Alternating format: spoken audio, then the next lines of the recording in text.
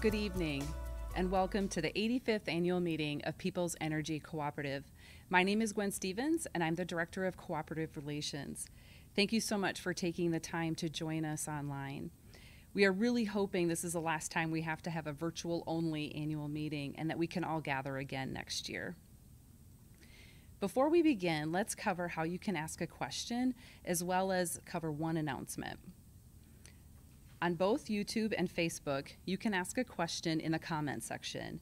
We have staff monitoring both sites, and they will collect all the questions. We will do our best to answer as many as we can at the end of the one-hour meeting. The 81st annual meeting of Dairyland Power Cooperative is on Wednesday, June 8th at the La Crosse Center in La Crosse, Wisconsin. If you would like to join us as a delegate, you must be registered. To register and reserve a seat on the chartered bus from Peoples, please email memberrelations@peoplesenergy.coop or call the cooperative at 1-800-214-2694 to express your interest. We will provide you with more details when you connect with us. Dairyland is also offering a virtual option this year.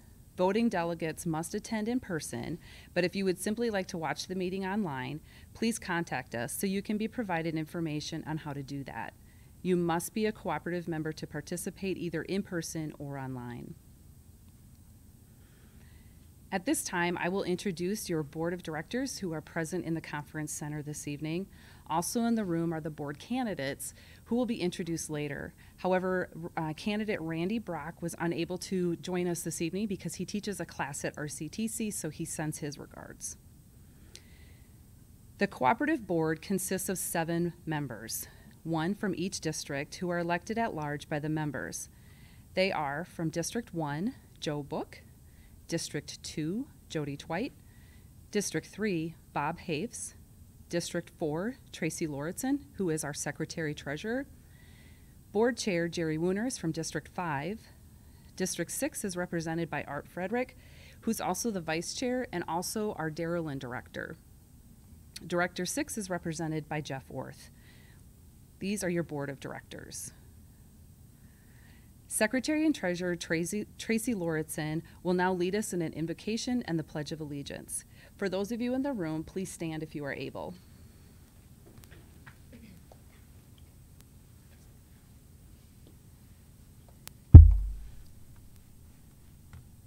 Heavenly Father, over 85 years ago, a group of people came together to bring electricity to their homes in rural southeast Minnesota.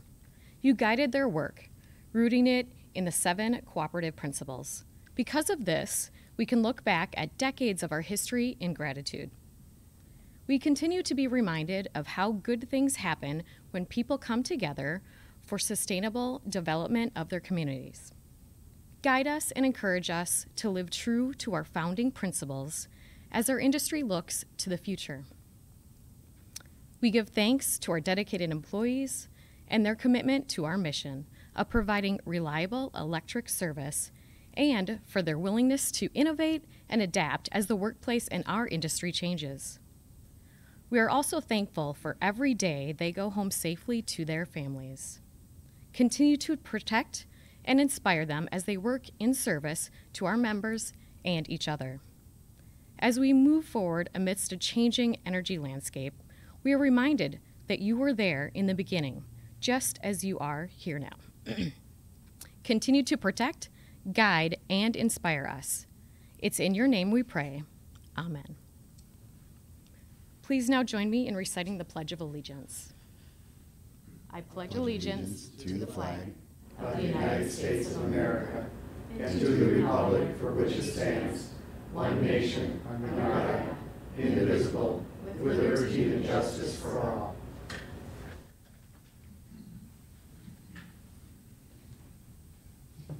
Please be seated. At this time, Board Chair Jerry Wooner will officially open the meeting. Mr. Wooner? Good evening and welcome. I have been informed that the number of members who have voted is sufficient to constitute a quorum of the election and bylaw amendment vote. Therefore, I officially call this meeting to order. On the screen, you will see the agenda for this evening's meeting. I call for a motion and a second to accept the meeting agenda. Got a motion and a second. All those in favor say aye. Aye. Opposed? Say no. Motion carries. Thank you. Tracy will now give the Secretary's report and request approval for the 2021 annual meeting minutes.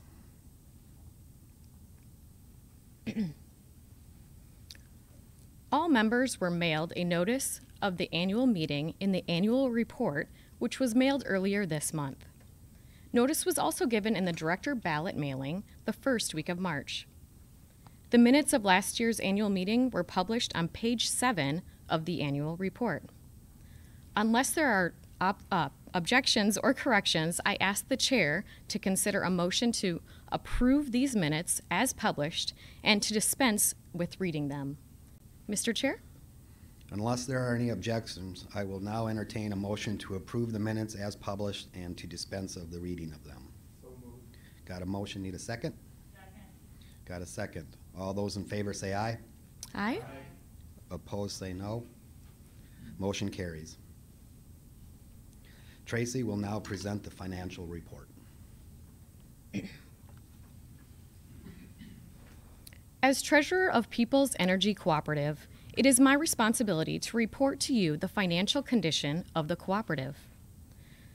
The cooperative's financial statements are on pages 10 and 11 of the annual report, and we received a clean audit report with no adjustments from the accounting firm of Brady, Matz, and Associates. My report today covers calendar year 2021 and provides yearly comparisons back to 2014. As most of you may recall, we acquired approximately 7,000 members and the physical assets from Alliant Energy in 2015. As I review the financial information, you will see the positive effects of this acquisition.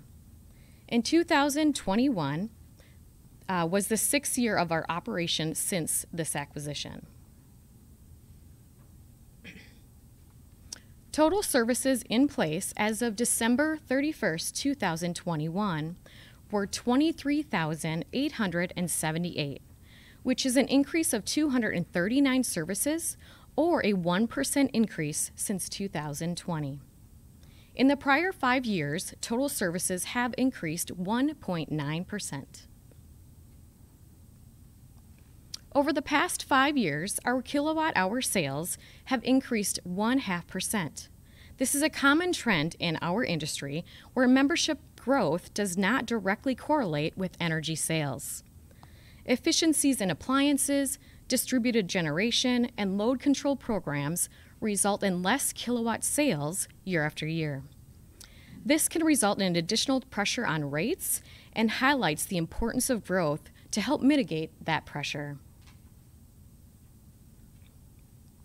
The cooperative's total assets were $177.5 million at the end of the year. This is compared to $172.7 million in 2020. This is an increase of 2.8% over the previous year and is due primarily to the construction needed to rebuild aging power lines. The average life of our assets is 30 years. To maintain reliability, we should replace around 3% of our system annually. Total member equity was $60.9 million, which is just over 34% of our total assets. The equity ratio is important to us, as it is used by lenders to measure our creditworthiness. Your board of directors has set a goal to increase equity in the next 3 years. I am pleased to report the cooperative returned just over $1.1 million of capital credits in cash to members during the year. Capital credits are member equity or ownership in our cooperative and represents a fundamental difference that sets cooperatives apart from other utility business models. Operating revenue was $50.5 million compared to $49.7 million in 2020.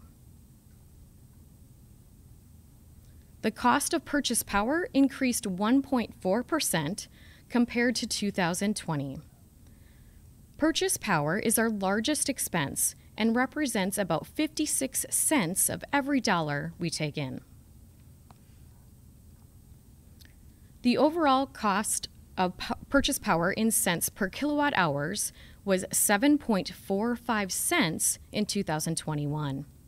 This was up slightly from 2020 when it was 7.41 cents. 2021 and 2020 were down from 2019 when it was 7.58 cents. Dairyland Power Cooperative, our primary power provider, is predicting relatively flat cost of power charges in the near term. Excluding the cost of purchased power, total expenses decreased by $314,000, or 1.5% since 2020.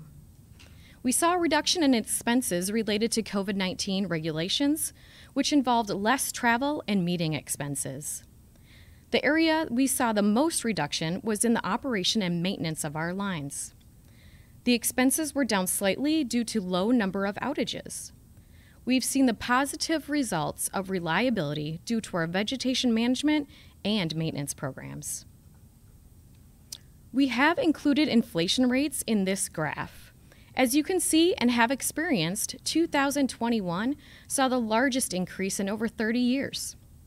We have planned for these pressures in the future budgets and forecasts, and we incorporated those increased expenses without adding additional revenue through rates.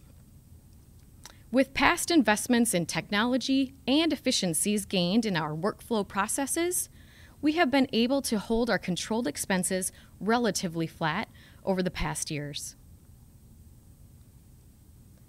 Interest on long-term debt decreased $89,000 in 2021.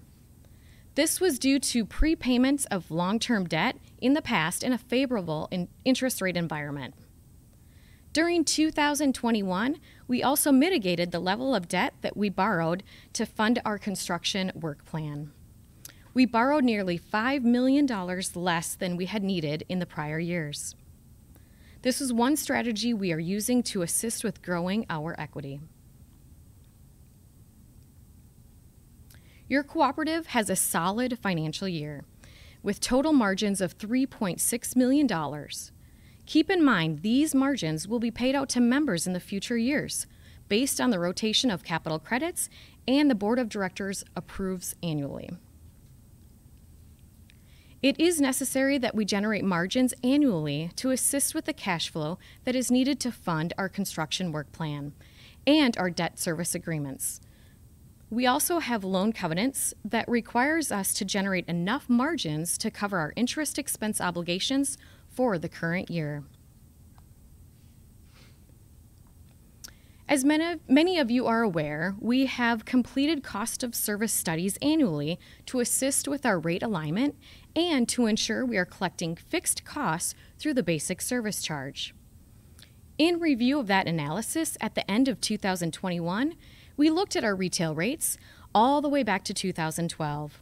In 2012, the all-in revenue cents per kilowatt hour was 13.65 cents. This represents the average overall cost per kilowatt hour each member pays for their power bill, which includes all components, including basic service charge, energy charges, and demand charges. From 2015 to 2018, we saw a decrease to as low as 13.404 cents. This was due to a rate freeze imposed by the Public Utility Commission as a stipulation of the Alliant acquisition. From 2018 to 2020, rates were adjusted based off the cost of service study. And at the end of 2021, all rates except a few were at the recommended rate base on the study. As you can see, from 2012 to 2021, rates increased to 13.99 cents from 13.65 cents. In the span of 10 years, that results in a 2.5% increase, or 0.25% annually. During that time frame, inflation grew by 16.8%. As you can see, our cooperative is in sound financial condition. Mr. Chair, this concludes my report. Thank you, Tracy, for the financial report. For more than a decade, your cooperative has engaged in a formal strategic planning process about every 3 years. Strategic planning is important because it provides direction and measurable goals to help us deliver on our mission to bring value to our member owners and communities by providing reliable electricity, superior customer service, and innovative energy solutions at fair and reasonable prices. It also helps us achieve our vision of being a trusted energy resource for our members, an employer of choice, and a respected business partner with our communities. In 2021, the Board of Directors and executive staff worked with a consultant to formulate a new 3-year strategic plan. This process includes some form of SWOT analysis that considers the cooperative's strengths, its weaknesses, opportunities, and threats. It essentially helps us take an inventory of where we are and forces us to think about where we want to be in 3 years and beyond. Then we determine what we need to do to get there. During the last year's process, we sought out input from 2 key stakeholder groups, our employee group and the member advisory committee on behalf of the membership. We felt it was important to get more perspectives than just those of the board and the executive staff. In the end, we landed on 4 strategic goals that focused on member satisfaction, employees, reliability, and positive economic impact. The goals are enhance member owner satisfaction while leveraging the cooperative business model, attract, maintain a safe, healthy, motivated, engaged, skilled, and healthy workforce, provide safe, reliable electric service to our members, and be a respected business partner and drive positive economic impact for our members and community. When I reflect on past strategic plans, these 4 themes are common. It goes to show that even though we are entering a new era in the electric utility industry, the principles remain the same. Serve the membership, employ good people, provide reliable service, and have a positive economic impact on those we serve. Serving the membership is why we exist, so member satisfaction is a key driver in why we do what we do and also measure our success. Our goal is to enhance member owner satisfaction while leveraging the cooperative business model. Leveraging the cooperative business model means we focus on ensuring our members are engaged in the democratic process, have economic participation in the form of equity through capital credits, are educated and informed about the cooperative, and are provided options that enable them to take full advantage of their membership, and that we work for the sustainable development of communities that they live and work in. As I stated, member satisfaction is not only a key driver in what we do, but also a measure of our success. Every 2 years, we partner with a third-party vendor to conduct a survey that measures member satisfaction using the American Customer Satisfaction Index. This chart on the screen shows our results going back to 2004. You can see our highest score was an 86 out of 100 in 2004, and our lowest score was an 80 in 2011. You may be thinking that with those scores we're getting a solid B in customer service. However, if you compare our scores with electric utilities in general scoring 73.2, we're doing pretty well. Even when you compare us with the top industry scores in 2019, we scored higher. When comparing to the large leaders in the energy sector, we outscored them, including Xcel Energy, by 15 points.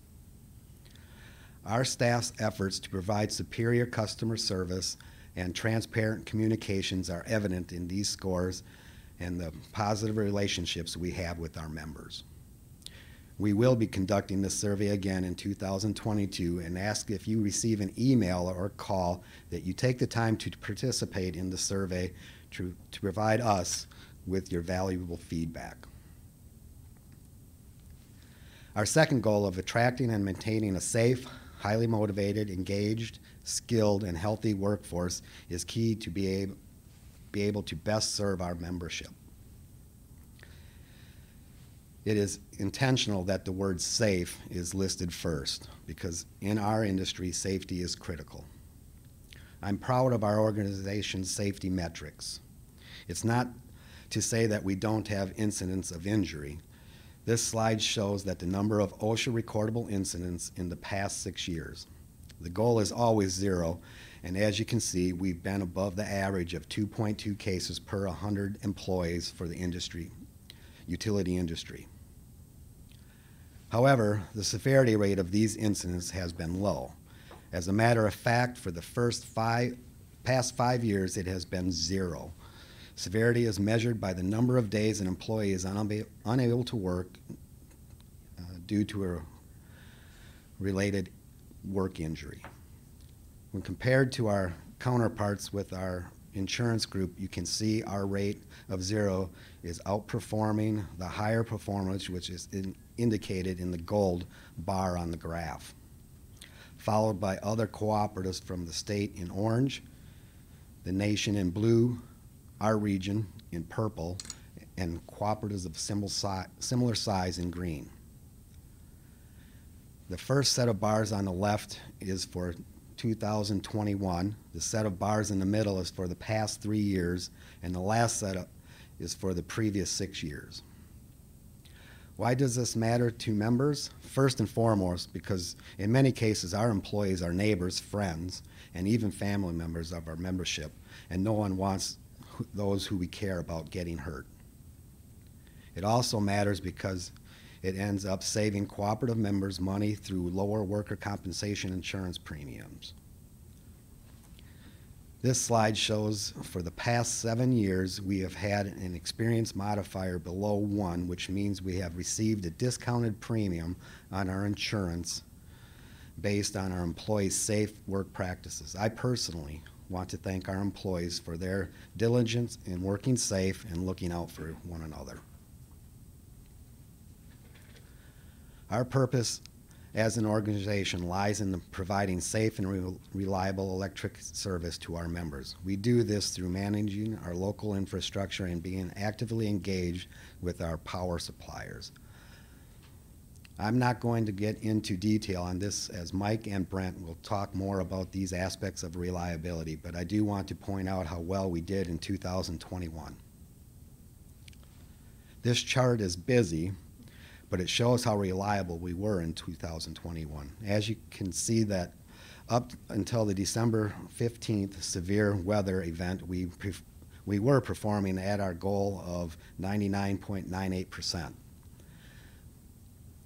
The red line shows actual availability, which means of the 8,760 hours a year, electricity was available 99.911% of the time, or all but 8 hours on average for our members. If we factor out the December 15th event, electricity was available 99.991% of the time, which is basically all but 1 hour of the entire year. This is a testament to our investments in rebuilding portions of the system, as well as our maintenance and vegetation management programs. Thank you once again to our staff for for being proactive in their efforts to ensure reliability and for restoring power to members in a timely manner. Being a respected business partner that drives positive economic impact for our members and community is important to us and aligns with the cooperative principle of concern for community. We recognize that as a utility, we have a unique opportunity to leverage our size, reach, and relationships to benefit the communities we serve. Examples of this include the scholarship program that provides $1,000 and $2,000 scholarships to graduating high school seniors whose parents or guardians are members of the cooperative. Our Operation Roundup program, which grants around $100,000 each year to local charities, schools, and communities and organizations, and providing low-interest loans from our revolving loan fund for gap financing to help local businesses.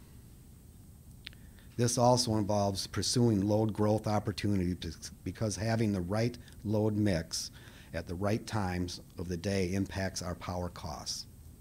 It also includes having a strong financial plan that incorporates cost control measures. Both aspects are important because they help stabilize rates for all members, driving positive economic impact directly to our members. As you can see, our strategic goals align not only with the 7 cooperative principles, but with our mission and our vision. President and CEO Mike Hinkie will now share highlights about the strategies that will help us achieve our strategic goals. As Mike comes to the podium, please remember that if you have a question, to enter it into the comment section of either Facebook or YouTube, and Mike and I will respond to them at the close of the meeting as time allows.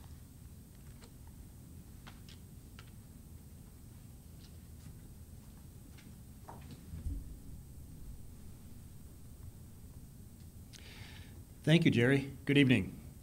I hope you took the opportunity to read our message in the annual report about the highlights of our accomplishments in 2021. When combined with the financial successes that Tracy shared and our safety reliability stats that Jerry shared, you can see we had another good year despite living through a second year of a pandemic and having a significant weather event in December. Creating a strategic plan is both exhilarating and daunting at the same time. Exhilarating because looking toward the future and setting goals is optimistic and hopeful. Daunting because determining strategies is challenging when opportunities are endless, yet resources like people, time, and money are not. As Jerry stated, our goals carry the same themes as past strategic plans. However, some of our strategies are different as we look to the future and navigate the changing landscape of the electric utility industry and society in general. In the interest of member education and transparency, I'm going to share the strategies for each of the goals. In the interest of time, I'm only going to talk at length about a few of them. Our first goal is to enhance member owner satisfaction while leveraging the cooperative business model, because without our members, we cease to exist. Our strategies to achieve this goal include: be the trusted energy resource for our members, maintain competitive and equitable retail rates with member choice options, enhance member engagement to drive good governance and program participation, and ensure data security and data privacy. Being a trusted energy resource means different things to different members, including trusting the power will come on when it's needed, trusting that the power will be restored as quickly as possible when it goes out, trusting their rates are fair and reasonable, trusting us to live out our value of stewardship in the management of all resources entrusted to our care with sensitivity to the environment, trusting us to know about new technologies, and trusting us to secure personal information. We take all of this seriously and are driven to earn the trust of our members by meeting and even exceeding member expectations.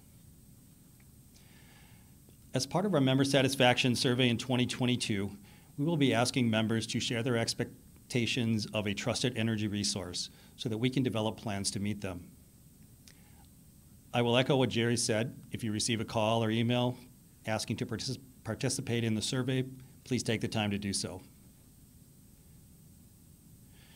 Maintaining competitive and equitable retail rates with member choice options, means that we continue to evaluate our rates to ensure they are fair, equitable, and support the fiscal health of the cooperative. One way we evaluate our rates is to conduct cost of service and rate studies with the help of a third-party vendor.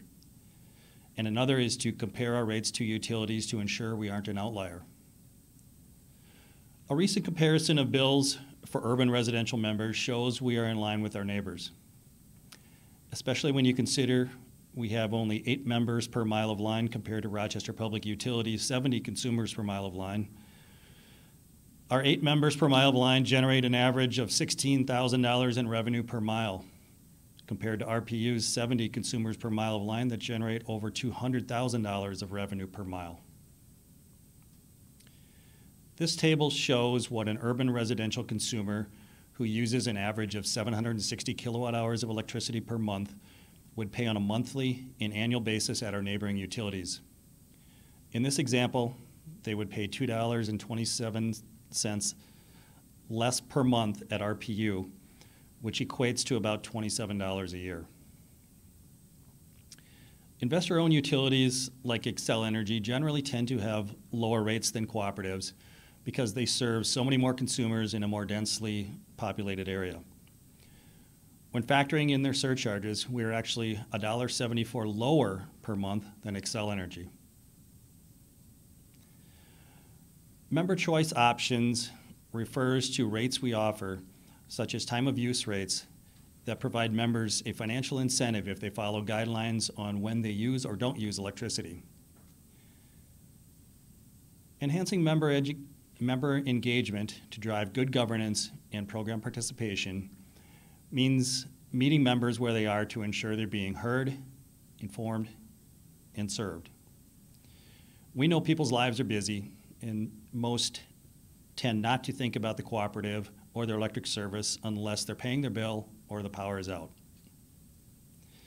It is our intent to offer events and activities that provide for meaningful connections so members become more engaged with the cooperative.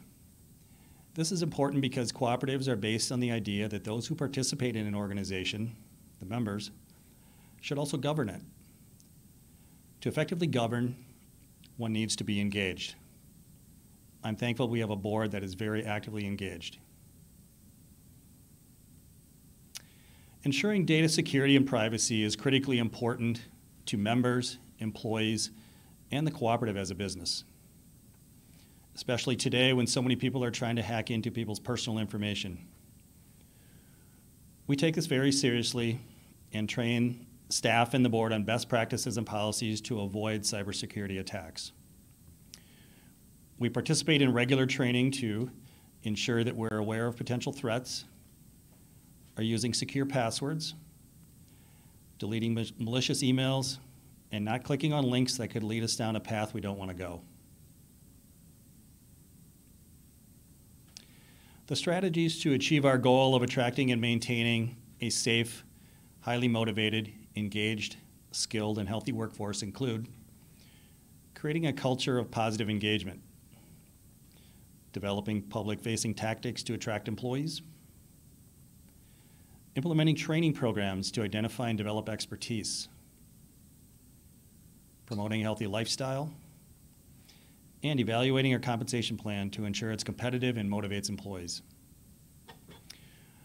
Most of these are self-explanatory, but I do want to address the strategies about public-facing tactics to attract employees and our training programs.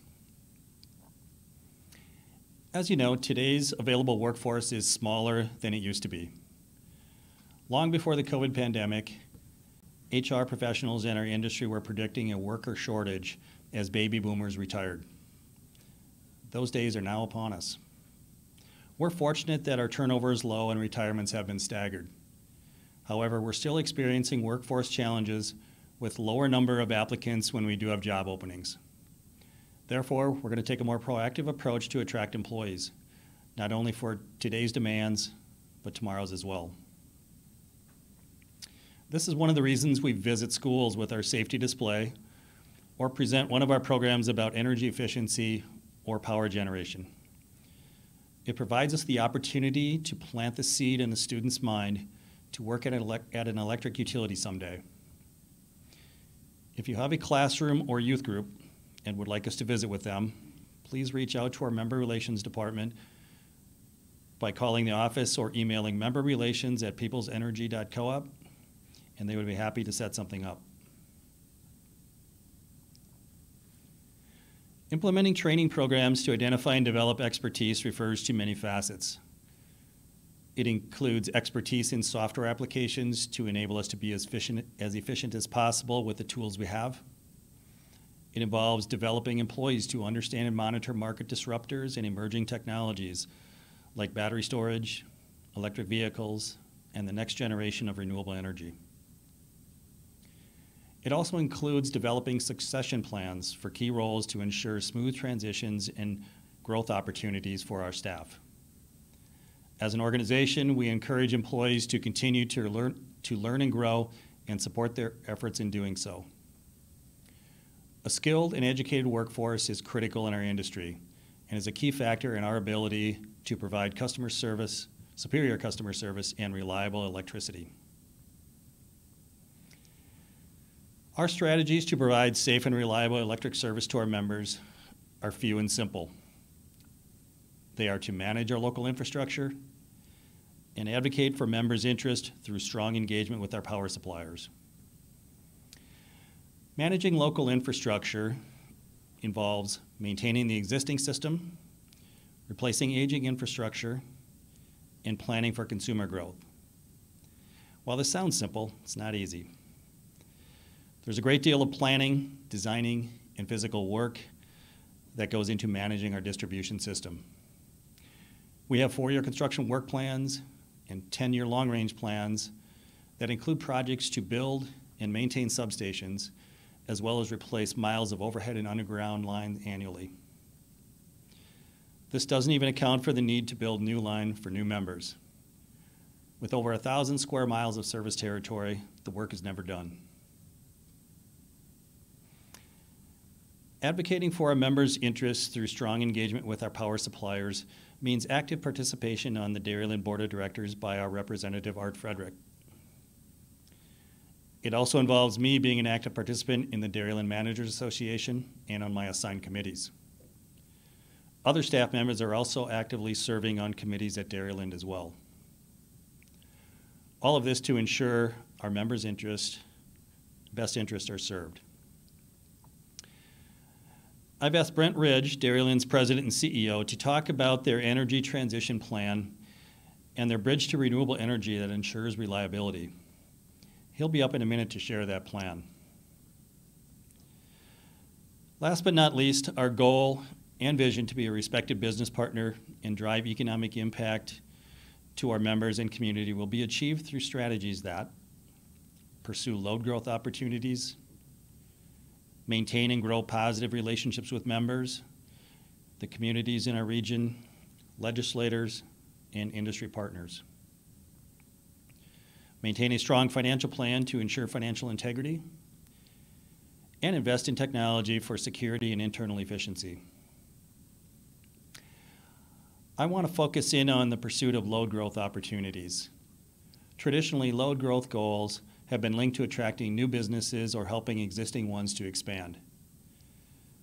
Today, electric vehicles are presenting an opportunity for load growth. Electric vehicle growth will help all members, regardless of whether they choose to adopt EV technology or not. This is because it spreads our power providers' costs over more kilowatt hours, which helps keep all rates more affordable. We estimate that if 5% of new vehicles purchased by households in our service territory were fully electric by 2025, that would represent a similar load to one of our largest industrial customers, equating to over 2 million kilowatt hours per year. While this growth will be fast and will provide much of the same benefits of a new large industrial account, it will also be distributed across our system and will need much smaller incremental improvements to our grid infrastructure as compared to a single factory. Additionally, because this increased power use will happen primarily at night when demand on the grid is low, it will lead to more efficient use of our existing resources. The combination of additional power sales and more efficient use of resources, all at a pace that's well within our ability to improve our service infrastructure, will help to strengthen our long-term financial position as a cooperative and benefit all of our members. Currently, our service territory tracks very close to the national average for EV adoption, and 5% of sales by 2025 is on the conservative side of what forecasters estimate for national EV adoption. This is one of the reasons we have put effort into educating members about EV charging.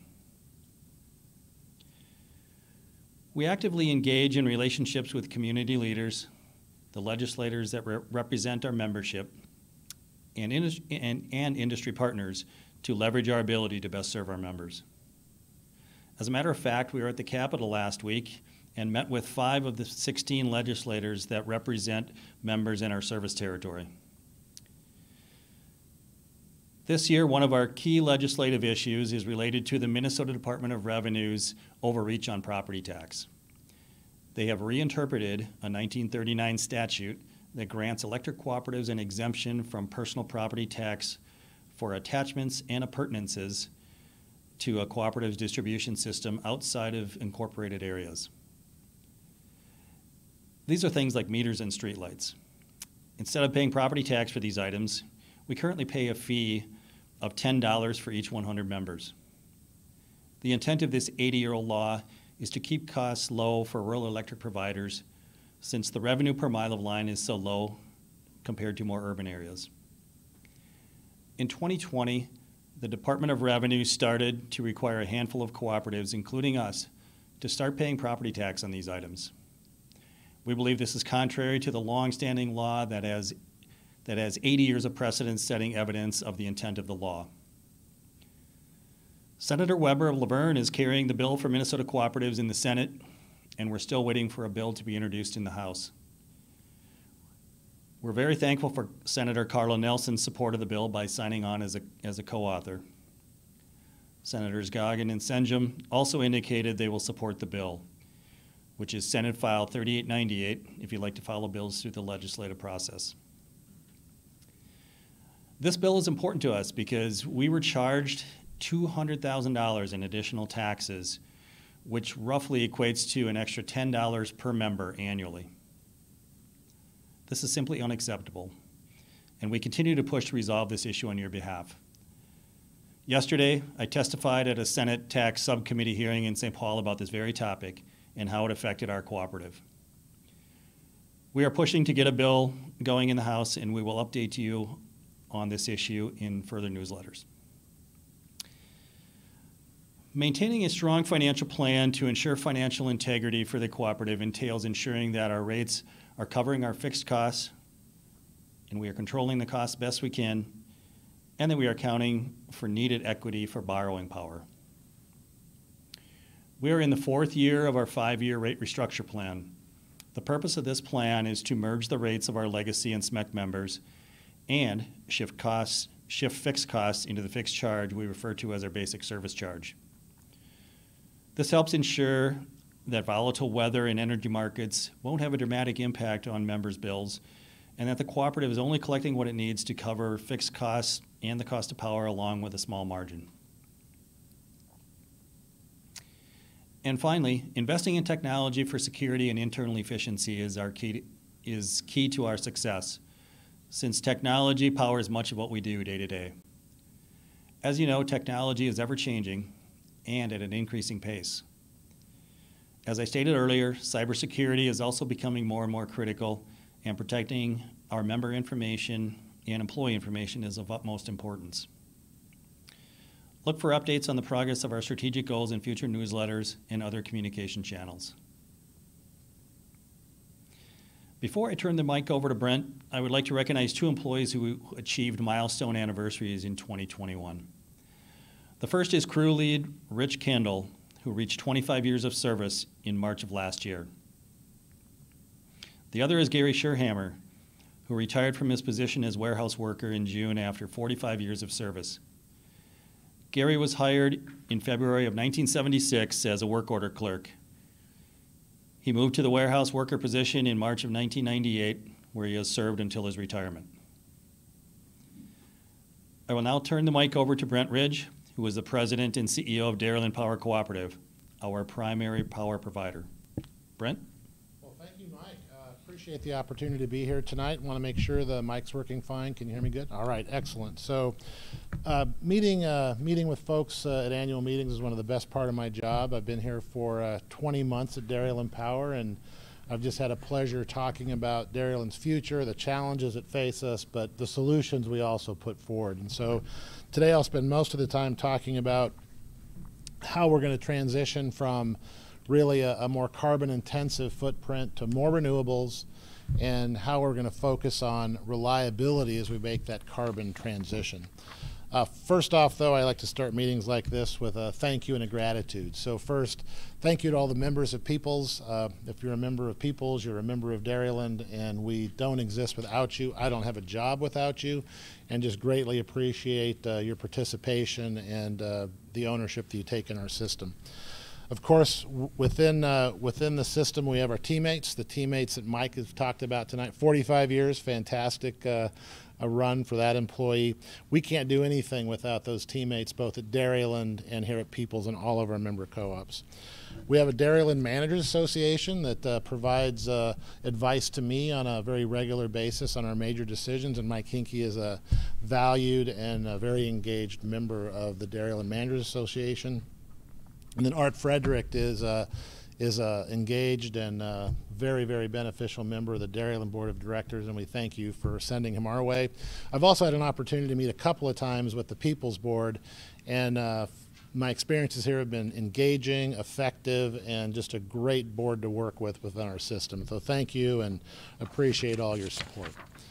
So before I dive into the future and where we're going with our portfolio, I want to focus a little bit on my goal. I have one goal from our board of directors, and that is sustainability.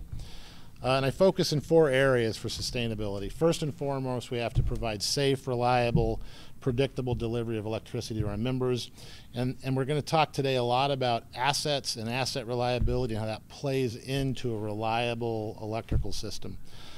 Cost competitiveness, we're focused on lower costs, increasing load, and grow outside revenue.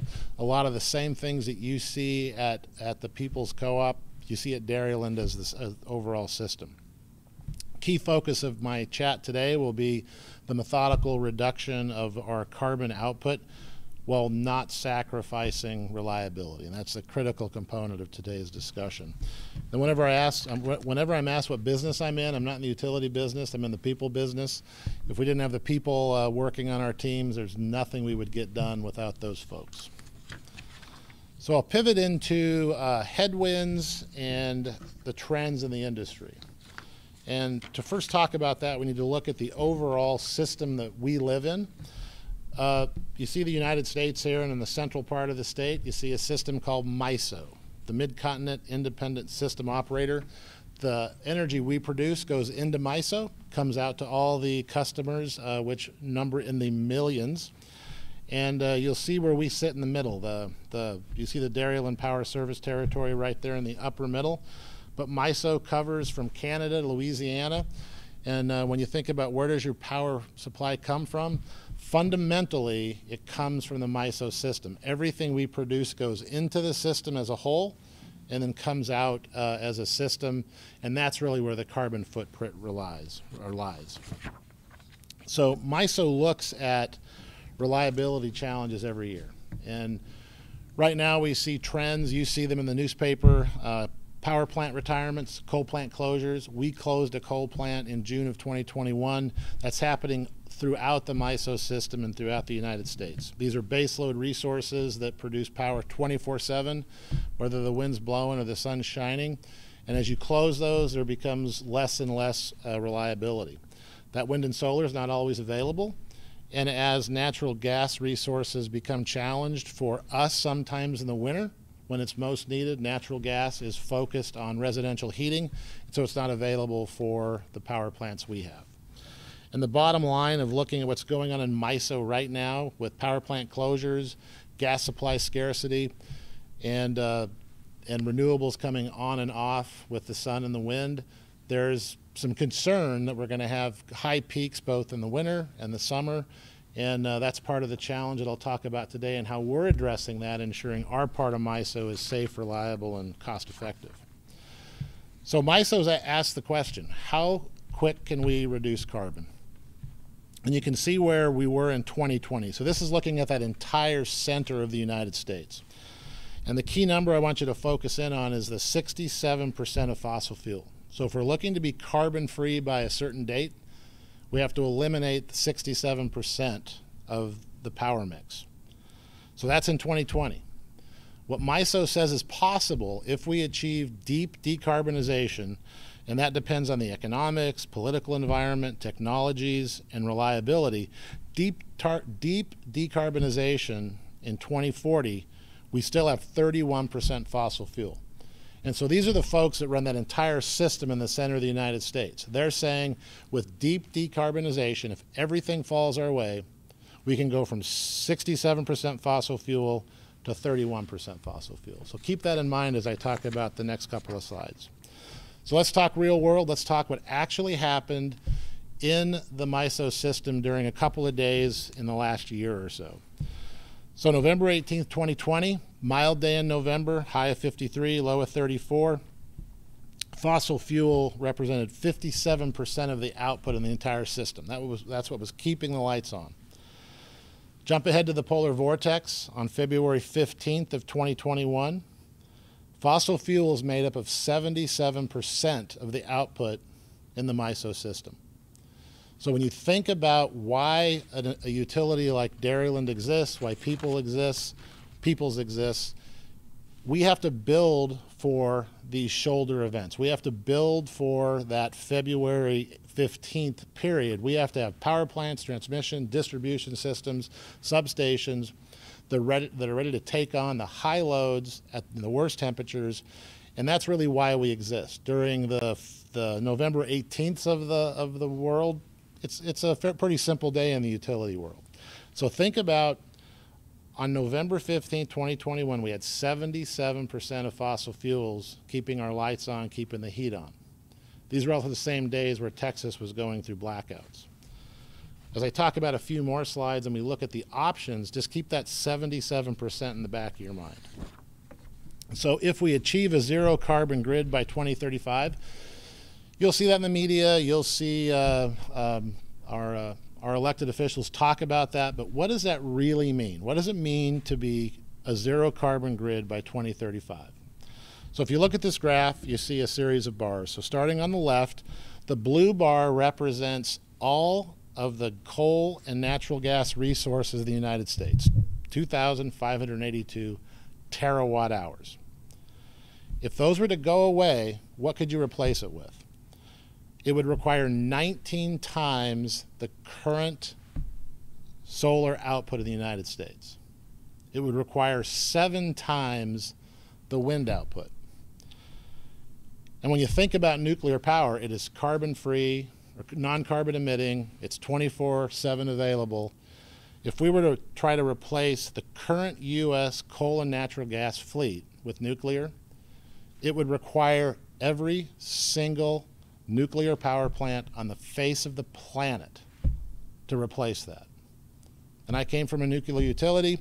If you're looking to build a nuclear power plant, you've got to be thinking out in terms of a decade plus. So this is just simply the math in front of us and what the obstacle is in front of us. But there are options, and there's ways to do this in a methodical way. So we also think about wind as a potential option.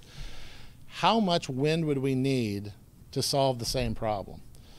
It literally would take the surface area of 2 Californias to provide enough wind to replace the current coal and natural gas fleet. Now, having said all that, what are we doing about it? I've sort of laid out the problem, the challenge, but I'm a solution person, and Mike Hinkey's a solution person. So how do we get there? So our purpose at Dairyland is to provide safe, reliable, and cost-effective electricity.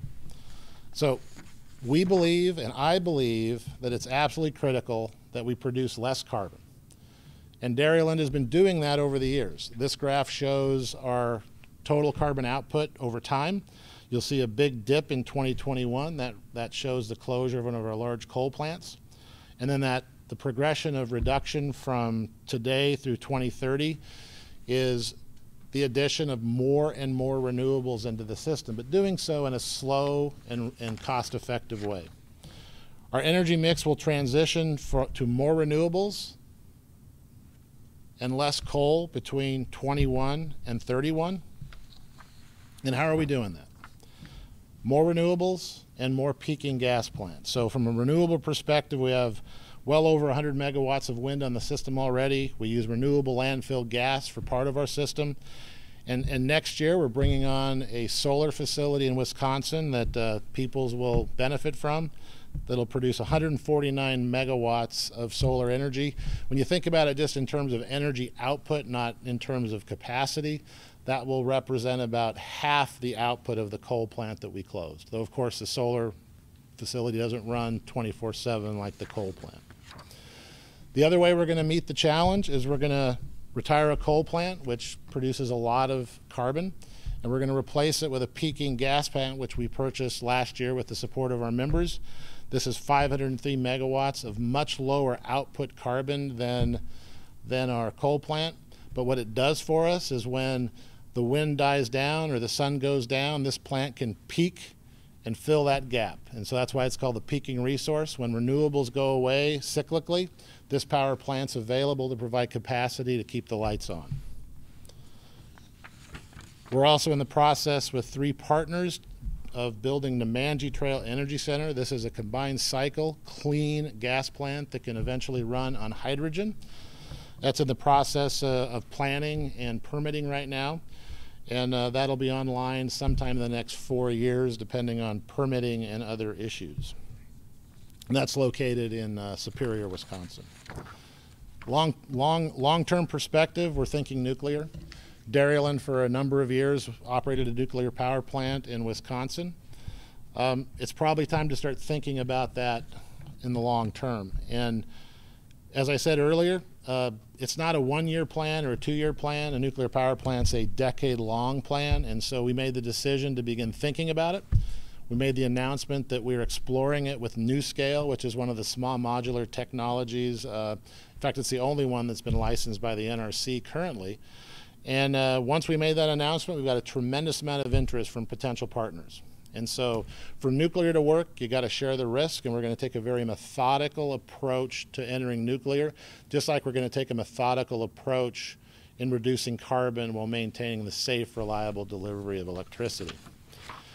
So that segues into my close. Bottom line for me is it's about safe, reliable, and cost-effective energy for the future. We do that with an all-the-above approach.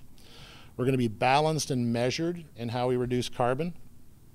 We recognize that investment is trending towards renewable energy, and on the previous slide you saw that. We're building solar, we're involving wind, we're using landfill gas, and we're bringing on gas plants that can ramp up and down to match renewables. But we've got to ensure reliable electricity for you, for our members, for our owners, for our customers. And for us, it's an all-the-above approach, and that's going to be solar, wind, and hydro, balanced by coal, nuclear, and gas, with coal diminishing over time and gas and nuclear ramping up over time.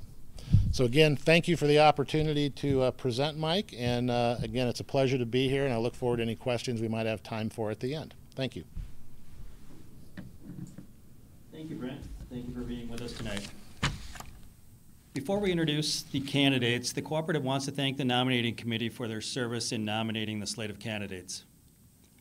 This group came together in mid-December to start pursuing candidates and made their nominations in late January.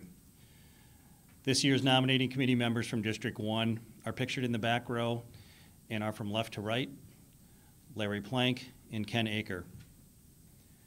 And from District 6, in the front row, from left to right, are Joel Mesmer, Chuck Rathbun, and Tom Leonard. To introduce this year's candidates and announce the results of the election, please welcome our corporate attorney, Dan Burnt, from the law firm of Dunlap & Seeger. Thank you, Mike. Good evening. You received information about each of the board candidates in your ballot package, as well as in the annual report. The candidates for the 2022 election are, from District 1, John Craning and Pete Street. From District 6, Art Friedrich and Randy Brock.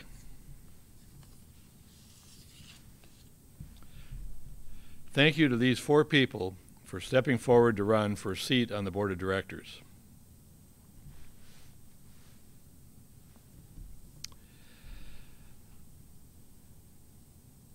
Also on this year's ballot, you were asked to vote for 2 board candidates and to approve amendments to the Articles of the Cooperative's bylaws. The directors elected today will serve for 3 years. The results for the directors in District 1 is John Craning, and in District 6 is Art Frederick. All of the amendments to the bylaws passed with over 90% approval.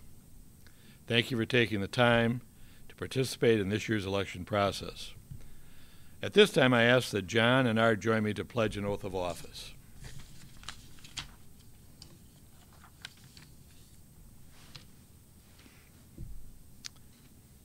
Gentlemen, if you would raise your right hand. Having been duly elected as a member and director of People's Energy Cooperative, do you solemnly swear to perform the duties as directors of the cooperative to the best of your ability and in conformity to the Constitution, laws, and regulations of the United States of America and the state of Minnesota, as well as the Articles of Incorporation, bylaws, and policies of this cooperative?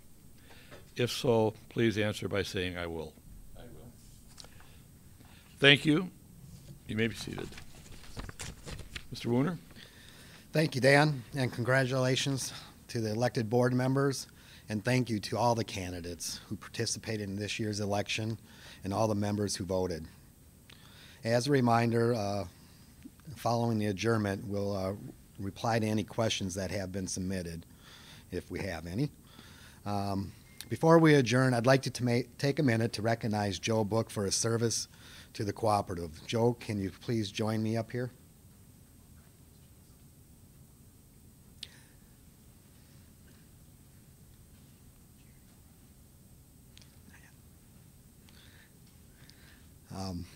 Joe did not seek re-election this year for his seat for the People's Energy Cooperative Board of Directors, a seat he has held since 2013.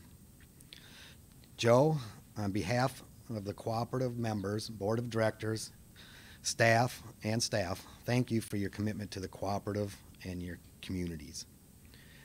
We wish you well and hope you can spend more time with things you enjoy doing, spending more time at your cabin in Canada, and being with your family.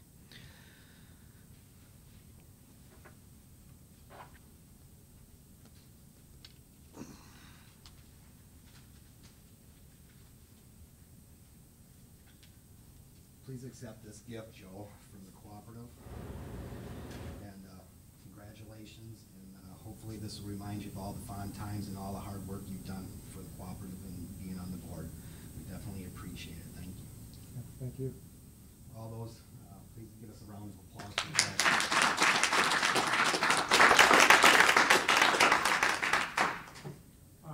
I'm proud to represent all the members, and one of the things that I'll tell you right now, I just went to another class a week ago, and one of the things I found out is through Copenhagen is that about a year ago they shut down about 2/3 of all the oil wells in the United States because the price of oil was below zero per barrel. So now at $100 plus per barrel, they were firing them all up. They started in November, and it takes about 10 oil wells a week. So by mid-July, an economist says we should have all the oil we want, but and propane and everything else, but the price is set by the market. So should be no shortages at all. So that's one of those things I find out at a meeting.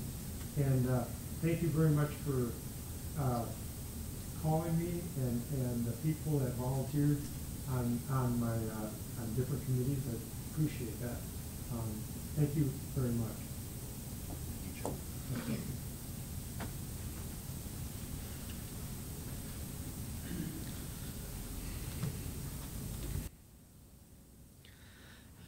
Almost done with the meeting here. Is there any unfinished business?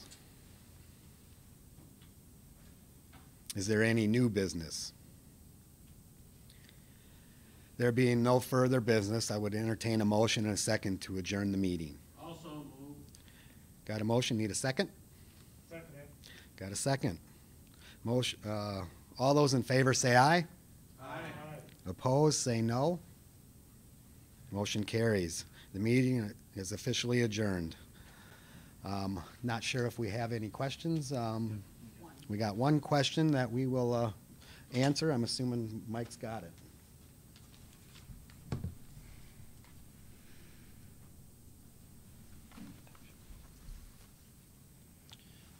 Yeah, we actually had two from a guy named Curtis out in the crowd. So he's active on social media. So thank you, Curtis, for the questions. His first question was, any thoughts on building new nuclear plants? And that was before Brent's slide came up. So Brent answered that question on the fly organically. So the second question Curtis asked was, how would you make up generation capacity if a tornado or hailstorm would hit one of these big solar arrays? And we don't have anything big enough that would affect our capacity here, but Daryl may. So Brent, can you offer, I'll defer to you to answer the question, and that way I don't have to answer it. Because I can't. You need the question again? Nope, I'm happy to answer it. That's what I'm here for. That's what you pay me to do. So in Dairyland, we actually don't have any solar that large either, and there's very few that would create a challenge that would not be able to be absorbed in the MISO system. So when I talked about the MISO system, you remember that map, and it's 900,000 square miles. We represent about 5% of that area. So there's 6,500 generating plants. A tornado is going to be fairly localized. It will impact some generating facilities and some transmission and some distribution. In the case of a tornado, the challenge will be the replacement of the transmission and the distribution lines that are fixed, not the ability to get power to the system, particularly related to solar or wind. That's one of the beauties of MISO and why we like being members of MISO. They make sure all the power is supplied in the places we need it. Mike and I worry about the transmission and substations. He worries about the distribution and substations. So the system's very resilient against tornadoes from a power supply perspective. The delivery side, distribution and transmission, that's a different story, and that's why we work every day to be prepared for storms. Thank you, Brent. You betcha. Okay, appreciate it. And again, thank you to Curtis for being active out there on social media. Do we have any other questions that came in on social media? Anybody? Gwen? Okay. No more questions. Gwen? All right. Well, thank you for taking the time to watch the meeting online this evening. We truly appreciate your interest in the cooperative and hope that we can all meet again in person next year. Thank you and good night.